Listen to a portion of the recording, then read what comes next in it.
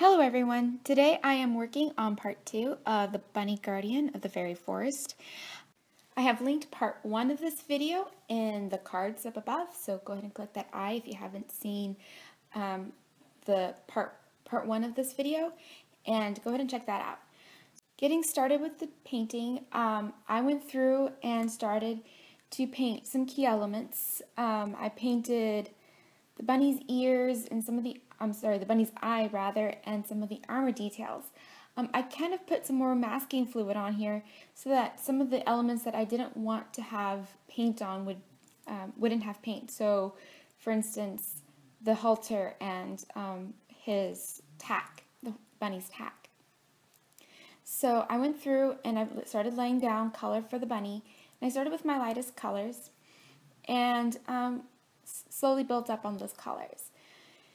When you're working on a two-part piece like this and you've already done so much detail on the back, the difficulty becomes trying to make sure that your central element, which in this case I saved for last, kind of both stood out from the painting and looked like a part of the painting.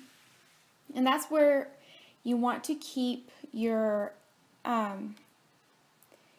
the palette that you originally used for your other parts. So you keep that palette so that you can keep mixing those colors and kind of make it so that the colors look the same. So I laid down the lightest color for the bunny, and then I went over that and started to add fur details. So at the beginning I kind of added them by mixing a darker color and adding just dotted details to make it look like he had texture on his fur, and then I'd glaze over that with a very watered down version of that color that I used for the darker fur details. Process, you will need a lot of patience. If you have watched another one of my videos that I had posted a few weeks back, I talked about reaching the point where you hate your drawing or your painting. And this is where I hated mine, but you need to continue and keep working on it. Even if you're convinced that the final product isn't going to be good at all, you just keep working on on your work and keep trying to make it look better. So that's what I wound up doing here. Oftentimes I put down the wrong colors or colors I didn't think looked right, and I just add glazes of lighter colors over that. And just kept working with the colors until everything came out the way I liked it. To really enhance some of the colors for the watercolor, go ahead and slowly build up your colors. So even if they're all rather light, it will gradually become darker because now you're painting over a color.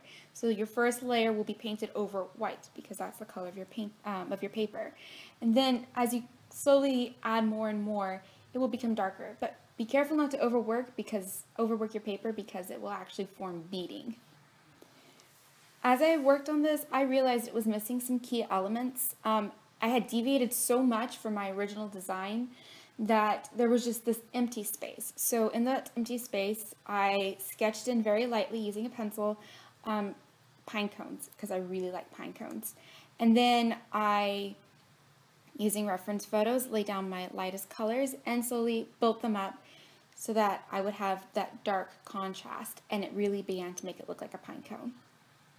Once again, patience is key when doing this.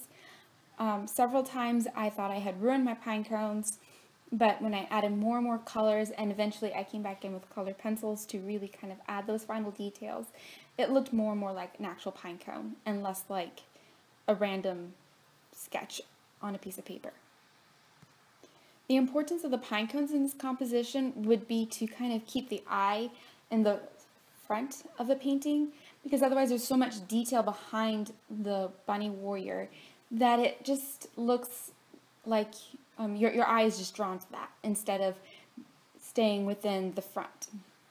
Once I was satisfied with the level of detail I had with the watercolors, I moved on to colored pencils. So for the colored pencils, I used them to tighten up the background. So I made the guard towers look more realistic and a little less loose, and I tightened up the colors of the trees in the background, and this helped to unify the entire drawing. As you can see, I'm actually using a paper towel during this process.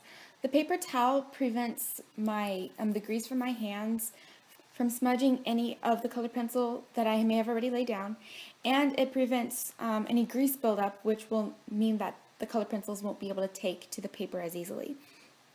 Also, an important thing to remember when you're working with colored pencil, especially on texture paper, is that colored pencil grabs onto the tooth. The tooth of the paper is that texture that you feel when you rub your hand across it, and it sticks to that tooth. So if you burnish or press really hard and destroy that tooth, it's really, really difficult to get colored pencil on top of that. So you're going to lightly, and very, very lightly rather, lay down some of that color, and I used several colors to kind of add a nice color depth. And then the last layer I went through with a colorless blender, a colorless color pencil blender, or sometimes white, and I would burnish or destroy that tooth. And that kind of also made the colors blend nicely and give it a nice soft appearance.